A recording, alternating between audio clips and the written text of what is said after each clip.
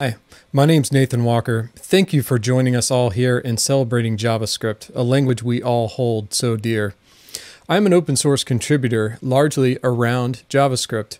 I also serve on the technical steering committee for NativeScript, which is an open source framework allowing you to code platform APIs directly from JavaScript. I'm also co-founder of nStudio, which is a software services company. I'd like to take a moment and talk briefly about what NativeScript is for those who are not as familiar before we embark on a fun journey of a mobile app user. What we're referring to with platform APIs is the native language that is used on that particular device platform. Objective-C and Swift being used on iOS and macOS, and Java and Kotlin, for example, being used on Android. What we see here in this example is a snippet of Objective-C code that we can write using NativeScript with familiar JavaScript syntax. This is all without leaving your JavaScript IDE and allows you to go to source documentation without learning a whole new set of APIs just to get at that particular platform API. You can just use what you find in source documentation directly in your JavaScript development. Another example here showing a Java class which extends, for example, JavaLang object. And we can also construct one of these using JavaScript semantics, and we could pass it an array, a typical JavaScript array, to that actual method that was in that Java class. Again, this is all occurring in real time in front of you in your JavaScript development. To show one last example using Java, we can again use very standard Java APIs that have been around for years, like Java IO file, and constructing a file class and using those APIs directly again in our JavaScript development. What this leads to is a number of interesting development scenarios. For example, because you have full access to the platform APIs, you obviously have access to the platform view language as well. NativeScript provides a core library that gives a pretty concise view markup language on top of this as well. If we look at NativeScript's core repo here, and we dive into the source code, you'll find familiar classes for those particular platforms at their base. For example, every layout container on iOS is actually a UI view, like you would typically do with iOS development. What this provides for is rich platform development, and you can do this in all sorts of creative endeavors when it comes to building an application for that particular device. This is an example showing all sorts of APIs being engaged with for the iOS platform and developing a pretty dynamic UI. But what if you're not familiar with platform view development and your particular development style is with, of course, HTML and the DOM? This is what the great team at Ionic has developed with Ionic Framework.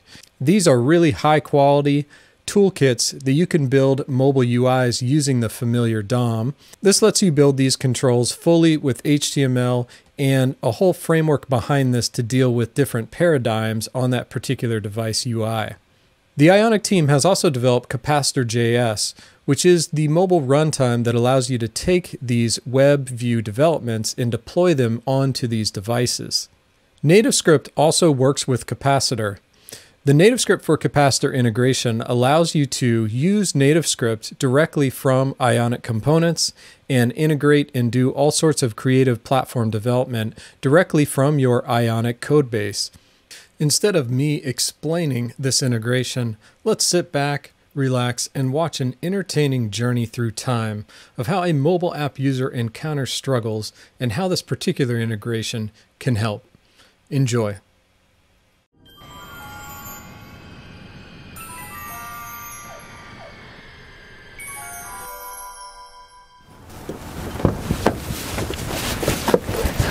Hey, hi there. Where to? Downtown Austin, please. Of course.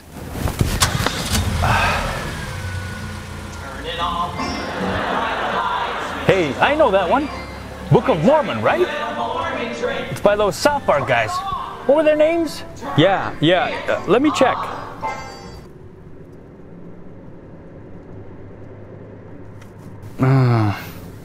Great Scott!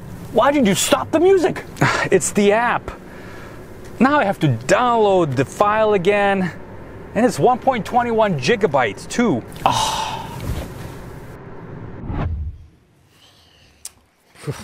Tell you what, that's going to take some getting used to. It sure is. You know, see, I'm super excited about this app we're building. I'm already having a ton of fun with Angular and Capacitor 3. And yesterday, I started prototyping a few of the key features, but I'm running into a little bit of trouble. Like, I tried a few available video plugins. I'm struggling to get that, that picture-in-picture behavior, like when you switch apps and you get that little tiny box of streaming video. I can't quite pull that off. You have any ideas? Yeah, we can use NativeScript to create our own video player. Hang on. You mean that small community native view framework thing that died a long time ago? I want to create this app with Angular and Capacitor 3 OC. Well, NativeScript is not just for native view handling. It can actually be used with Capacitor, and I can show you how. Really? Okay, so let's start with installing our NativeScript Capacitor plugin. Oh, okay, I didn't realize this is just an NPM package we can install. Yeah. Nice. So it's done.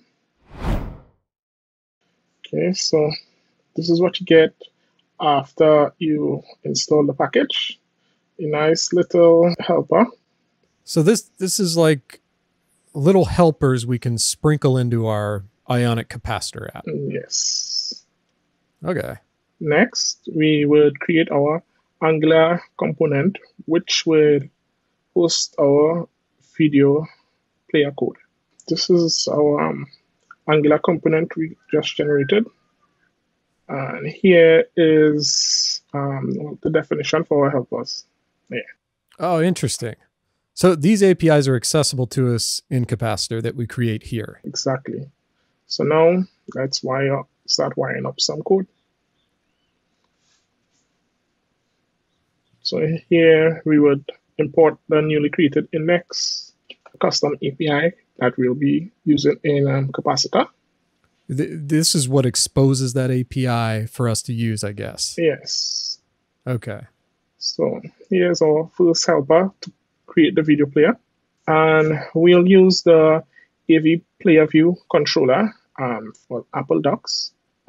It also supports your picture-in-picture, which you would like. I see. So you think that creating this player here is going to allow us to engage with that picture-in-picture behavior I'm after better? Yes, it will.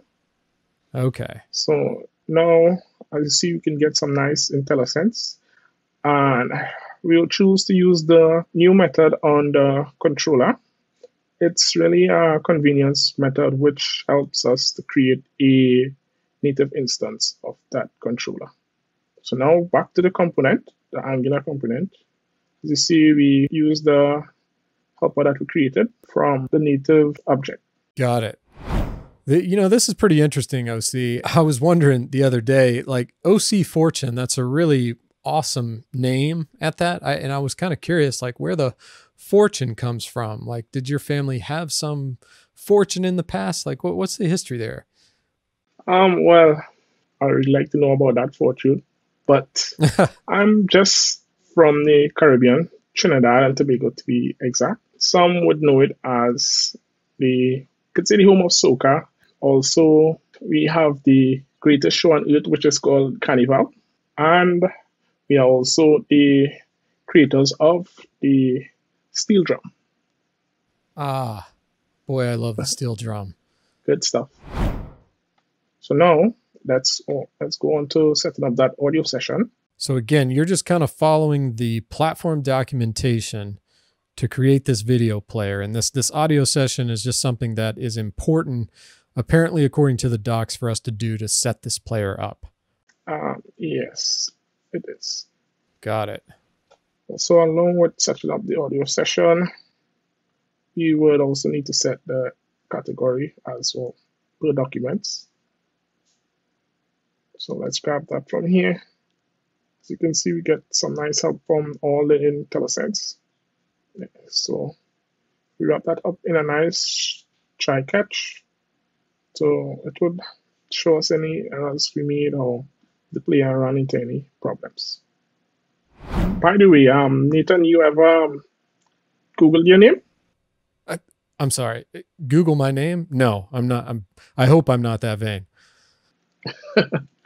Well, if you do a quick search, you would find a hockey player. A hockey player? Yeah, no. Yeah. I wish I knew how to play hockey. That's not me. Okay, so on to the playback behavior. You need to set up a player. Let's create that player instance. Again, we're using the convenience method new. I see you don't get any IntelliSense right there off that player controller. Yeah, we just needed to set the instance. There it is.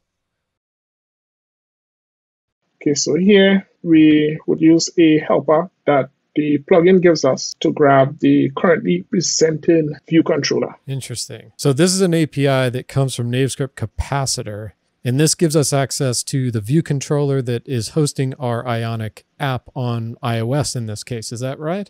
Yeah, that's correct. Okay. So here we would add that player view controller to the root controller. Well, so OC, I'm kind of confused here. So you're adding it to our Capacitor app, but like I'm kind of confused. Like, where's it going to end up on screen? I mean, you're just adding these things to the Capacitor app. I mean, we got to put it somewhere on the screen. You know, we'll add it here now by setting the player controller views frame. Oh. Yeah. So we can use the device metrics, well, screen metrics. So we would grab the screen size from it, and we would use the width and create a nice little inset. I see. So you're sort of using exactly the same methodology you would on this particular platform to position this player on screen. Yeah. Okay. Set up a nice little size. And that's it. That's for positioning. So now we'll go on to setting up the URL that we will need to play. Here we'll be using the URL and passing it to our new player. Okay, I think I follow where you're going. You're creating yet another helper API so we can dynamically control the URL of our playing video. Am I following you right? Yes, yeah, you're on point. Okay. All right. So after we create that new player, which would have our URL, and we assign it to the controller, then we hit play. So now back to the component, we would set up an input that we can grab the URL from, that we can feed to our custom API. Now that's pretty interesting. So here we have an Angular Ionic component where you defined a URL input that can then be passed dynamically to a native video streaming player that we just coded on the fly, and that will play whatever URL we pass to it. Is that correct? Yeah, that's correct. You're following pretty good. Oh, see, this is huge.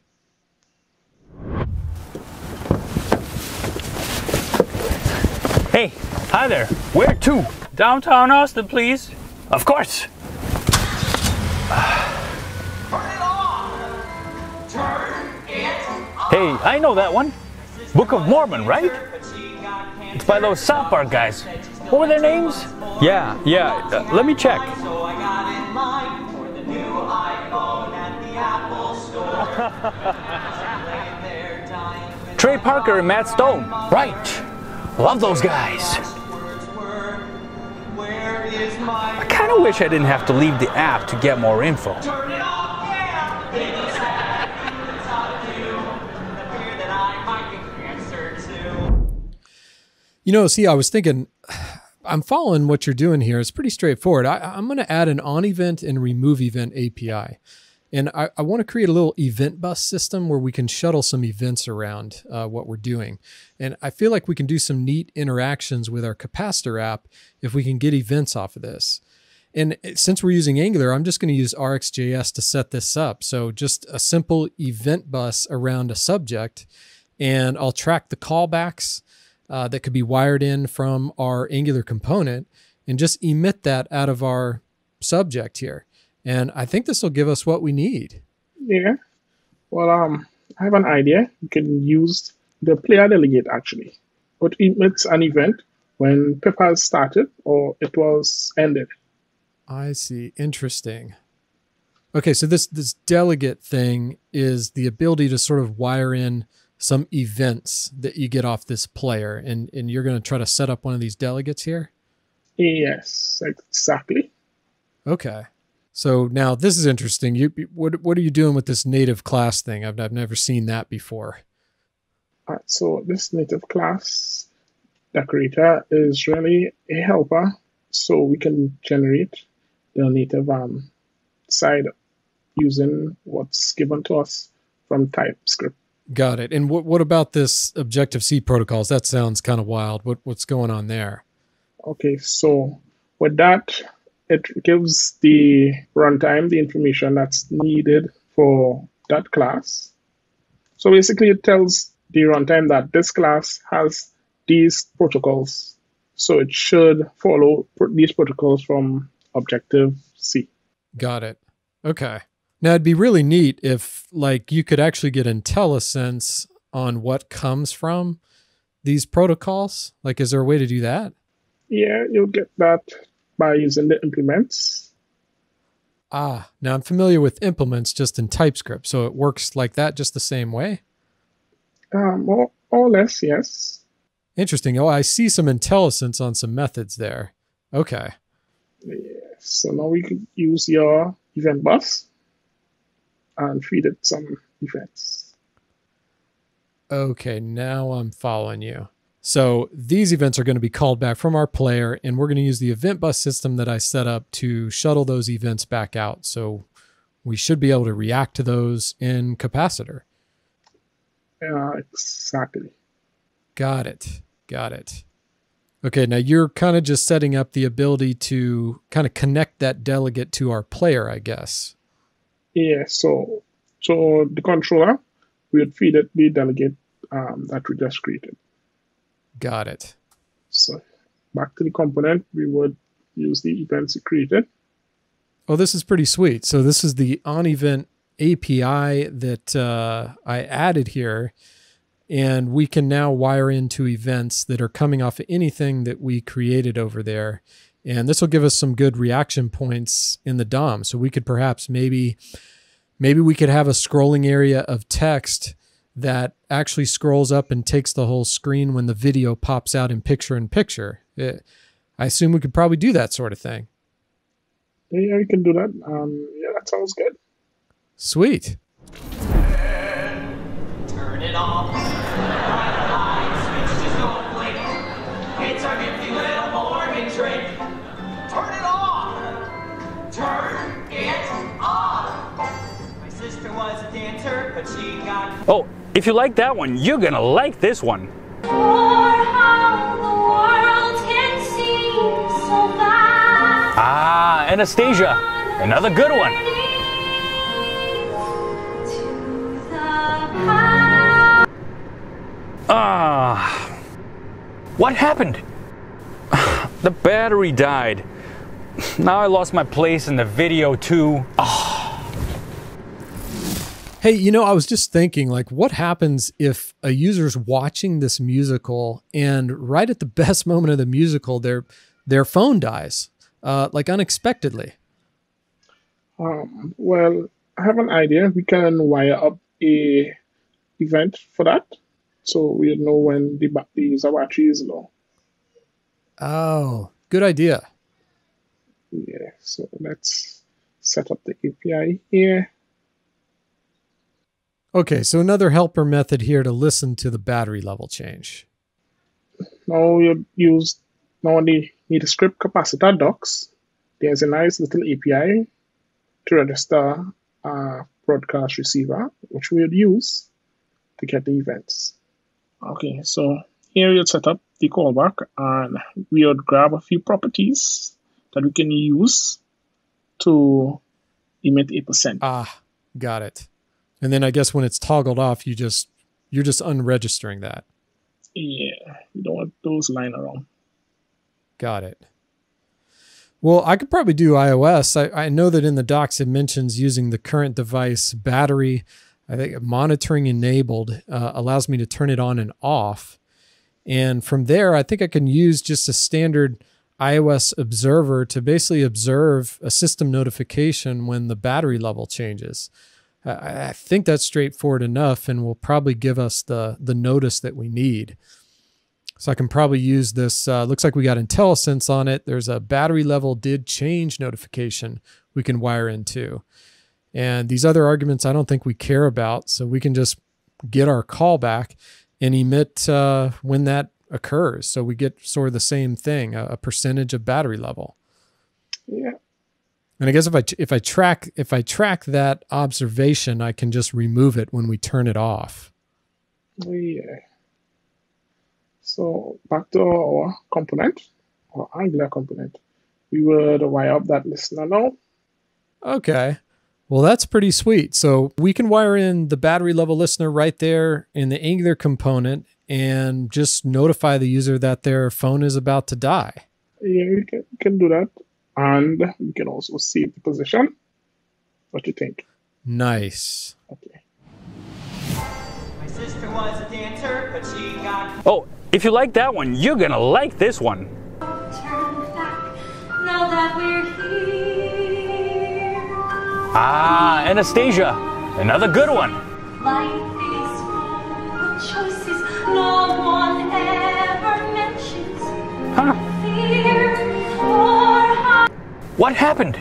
Well, the battery died, but it's okay because it saved my place so I can resume it whenever I charge my phone.